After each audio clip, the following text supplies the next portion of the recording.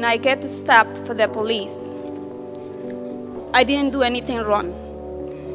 He just stopped me because he looked my face. Yeah. Probably he thought this is Spanish, this is another one who doesn't have a driver's license. It was at this moment on May 14 that I decided to take a sanctuary. Fue en ese momento, el 14 de mayo, que decidí tomar santuario. I understand now what the mothers are feeling that are being separated from their children. And it's important that we remember that this is not only happening on the border.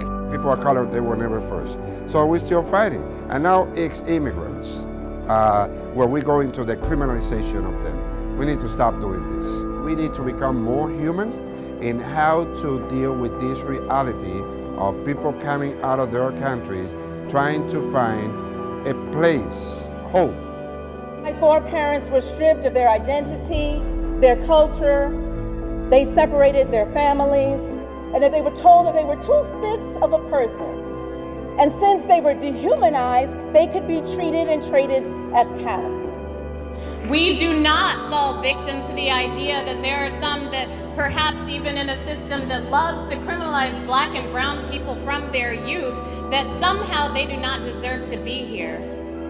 We have stood together for years, and now a country is starting to awaken to what we have known, which is that we were never called to be the oppressor.